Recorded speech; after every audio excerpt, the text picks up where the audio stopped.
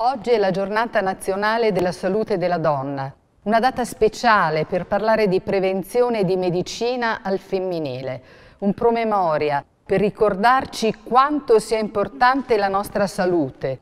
Lo dico da donna a donna, a tutte le meravigliose donne che in questo anno terribile hanno ancora una volta dimostrato generosità, creatività e incredibili energie. Siate generose anche con voi stesse.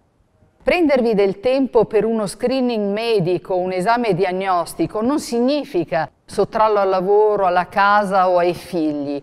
Significa invece compiere un enorme gesto d'amore verso la vita, che è il bene più prezioso, un gesto intelligente, coraggioso, per scongiurare l'insorgere delle malattie o poterle curare tempestivamente, per non avere mai paura del futuro e delle sue incognite, poter continuare a guardare al domani con fiducia e serenità.